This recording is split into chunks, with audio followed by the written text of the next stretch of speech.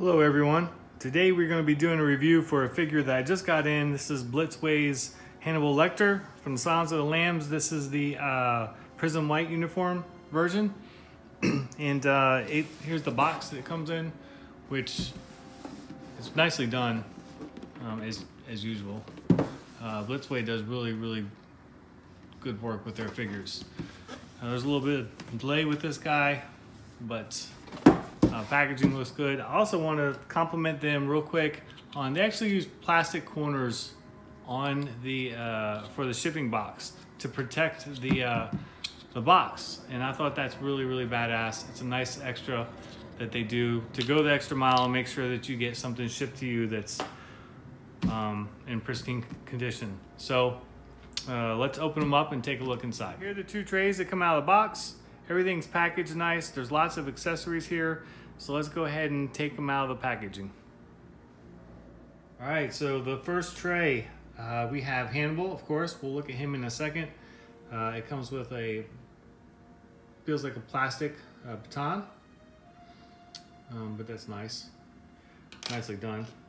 It comes with a pocket knife, which opens up. It does feel like the blade is plastic on this, but it looks metal. And it's nicely done. Blitzway just does such a great job with their stuff. It comes with a pen. This is actually my second set of Blitzway figures. I have the 4-pack of the Ghostbusters, which are incredible pieces too. And here are the cuffs that it comes with. And these are all metal, by the way. And they actually open up, which is cool. Close to that guy. So there are the cuffs, and let's take a look at Hannibal. Now there's been talk online, there's been some photos shown about paint app issues with his head sculpt, but mine looks great. As far as what's on camera right now, it's pretty close to what I'm seeing live, but you can tell like it's just very well done. I'm happy with the sculpt and the paint app. All look very nice. I'm just gonna go ahead and rotate them around here for you. Sorry for the rushed review. I've been sick, so please forgive me. Here's a close shot of the face. Come down here to the body. It's all well done. There's a padding in here for his torso. The pants are nice.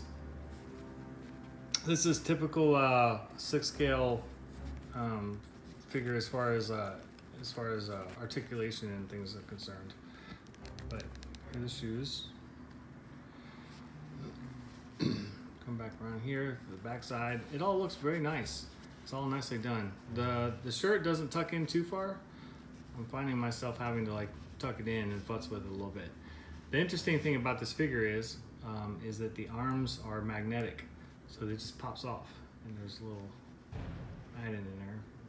Get it up in focus, and you can see there, and it just pops right off. It's super easy.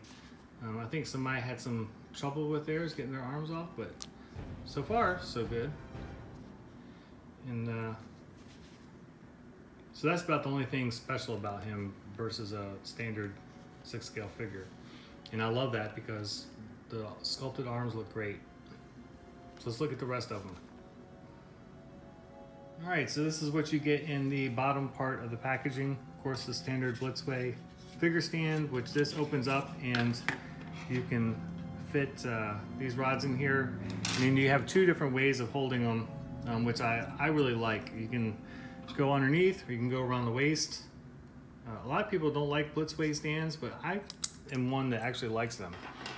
I'm not going to use that on this guy though, because he's got this chair, and I love this chair, so this is what we're going to use.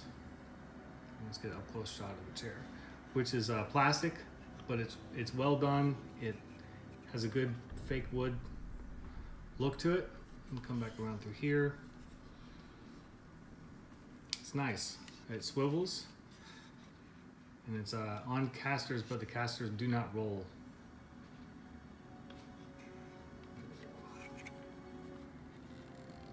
looks very nice. So very happy with the chair. Here is his baton arm.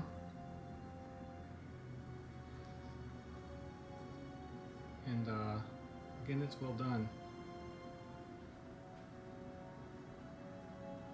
And I like the magnet feature. It's a positive engagement. You can see like details and veining in there. They got a little bit of coloring in there, which looks nice. But makes things, swapping parts out a lot easier. There's some Hot Toys figures that I've had to wrestle arms off of, like Anakin, to try to get swap out arms. So this, I'm looking forward to this. And here are the folded hands. You can get up close shot of the sculpt here. Well done. Very well done. Vein work.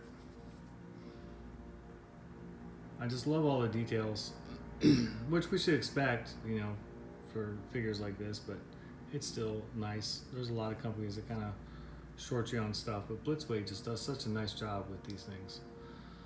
I'm definitely a fan. And then finally it comes with the carpet. And, it's a nice material. I'm not really sure what it's made out of, but it's not paper. It's got a nice feel to it, and it's thick. And it's also double-sided, which is kick-ass. The only complaint would be, and it's a minor nitpick, is that it comes rolled up, so you kind of have to, like, you know, bend it back the other way to get things to flatten out properly. But it's, again, a minor complaint. So let's get them set up, see what he looks like. While I have everything out of the box, parts I'm not going to use, I'm just going to go ahead and fit the baton arm in there, and it fits in there just fine. No issue swapping out arms at all. So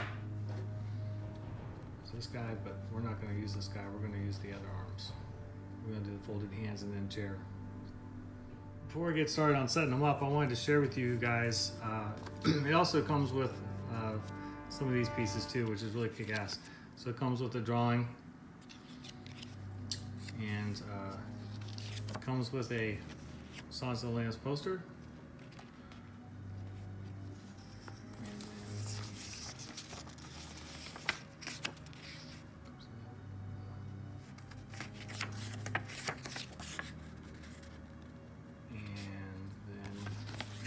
Of course, it explains about the multi-stand and the different ways that you can use it.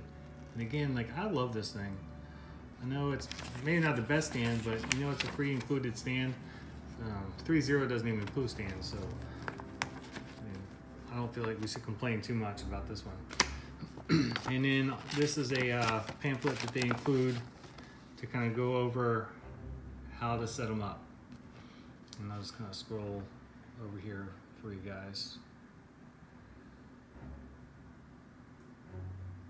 And there you go. So I'm gonna get them posed up and get some up close shots for you. So I've been futzing with this guy, and he is not sitting in the chair right at all. I mean, I've got, like, I can put my thumb under there and his feet still aren't touching the floor. I'm not exactly sure how they got him down here. If I go over here to look at promo, yeah, his feet are on the floor. And here, they're just dangling up in the air. Significantly. Again, like, he's not even close to touching the floor. So I don't know what I'm gonna do exactly. I'm kind of disappointed right now. I don't know if my chair's too tall or something's not put together right, but I mean, he's not going down. So I'm getting flashbacks of trying to put Emperor Palpatine in this chair. We'll see what we can do. I'm gonna have to figure out something different. The only way I can kind of get his feet to actually touch the floor is if he's got some kind of gangster lean in the chair here, which is ridiculous because here he is sitting upright in the chair. And there is no fucking way that that's happening. Now we do the arm holding the club, but his face just doesn't match the intensity of like you're about to club somebody to death. In the promo, it does. He looks super angry. But here, he doesn't look like he's about to club somebody to death. I don't know. I want to love him, but I'm starting to fall out of love with him pretty quick.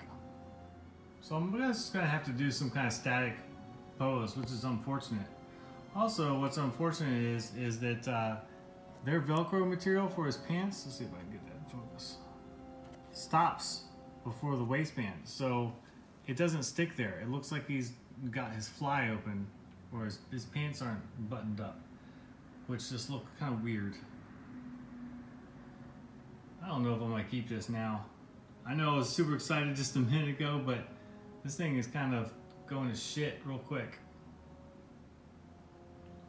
So here he is in the detolf, and I gotta say, like, this is kind of what I'm stuck with. It's just a very static pose that I'm not really happy with. This is not what I was wanting. I was wanting to get him for the chair. Again, like, I don't feel like I can use the club because his face doesn't match that intensity like it like the paint app shows on the prototype. So this is it. This is what, like, I'm kind of stuck with here.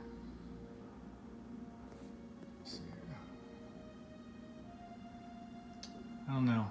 I'm kind of disappointed right now.